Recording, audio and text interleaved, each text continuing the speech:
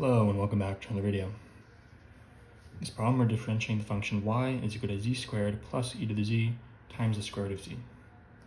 So the easiest way to do that is first just keeping this term the same, but converting this term into z to the 1/2. Turning it into its power function form is going to make it easier to derive. But anyways, when we actually want to find the derivative, we can use the product rule.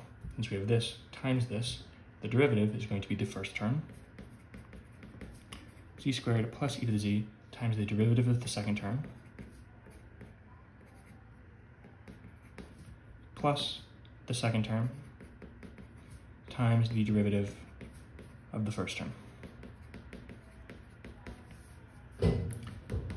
First, calculating these derivatives, keeping this term the same. The derivative of this power function, you bring it down the exponent. And then your new exponent is the old one minus 1, so 1/2 minus 1 is negative 1/2.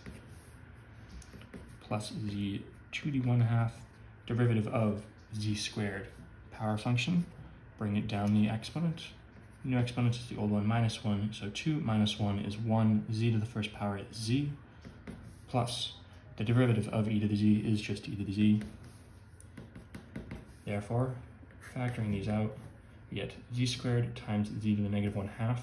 When you're multiplying terms, you add their exponents, so 2 minus 1/2. So we have 1/2, don't forget the coefficient, times z to the 3/2, plus 1/2 e to the z, z to the negative 1/2,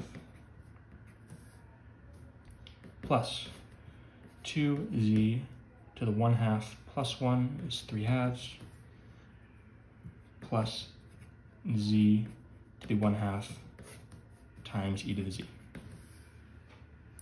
So, adding like terms, we have z to the 3/2 and z to the 3/2, so we can add their coefficients. So 1/2 plus 2 is 5/2, e to the 3/2, and then we have z to the 1/2, e to the z, and we have one of them and then another half, so that's plus 3/2, e to the z, z to the 1/2 power.